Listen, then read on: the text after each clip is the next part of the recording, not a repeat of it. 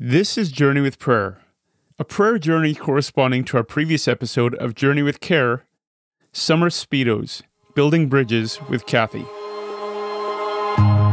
We would all feel challenged in parenting for children without a partner. She recognizes the gift that they are. She truly inspires me. In my continued interactions with this family, I have seen Mom's resourcefulness.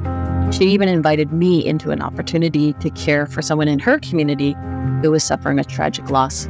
We teamed up to provide a couple of meals for them and activate a church nearby to continue that support. I'm humbled as she reminds me that we're all on this journey together. He comforts us in all our troubles so that we can comfort others. When they are troubled, we will be able to give them the same comfort God has given us. 2 Corinthians 1:4, taken from the NLT. Father, we thank you for being our divine comforter, the one who meets us in times of trouble and offers us peace and solace. You've shown us the power of your comforting presence, and we are grateful for the ways you equip us to extend that same comfort to others.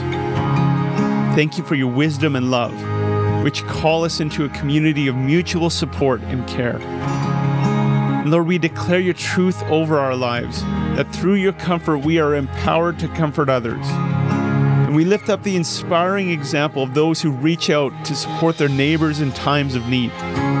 May their actions serve as a reminder of the impact we can have when we respond to your call to love and serve one another. Let us be vessels of your grace and bearers of your peace in our interactions. Father, open our hearts to recognize the needs around us and deepen our compassion so that we may respond with genuine empathy and timely assistance. We ask for your courage and strength to step into situations where our presence, words, and actions can provide comfort and encouragement. In our acts of kindness, may we reflect your love and extend the peace that surpasses all understanding.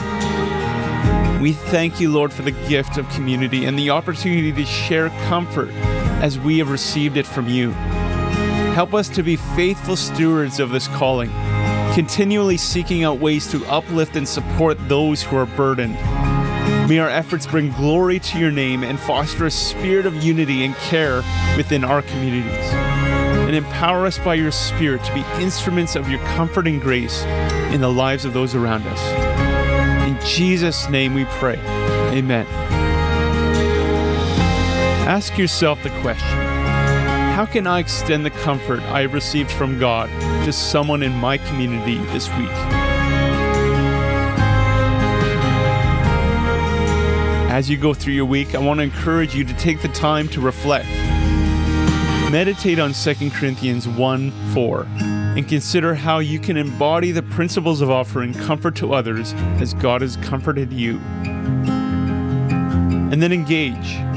Reach out to someone you know who may be experiencing a difficult time and offer your support, whether through a kind word, a listening ear, or a simple act of service.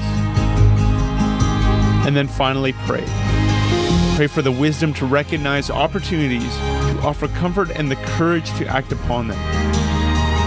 Pray for those who are going through challenging times, that they may feel the peace and comfort of God's presence. And pray for your own heart to be transformed, becoming more sensitive and responsive to the needs around you. You can check the show notes for these references, prayers, and scriptures, or to find out more about our podcast, head over to journeywithcare.ca/podcast. I'm Johan, and thanks for praying with me today.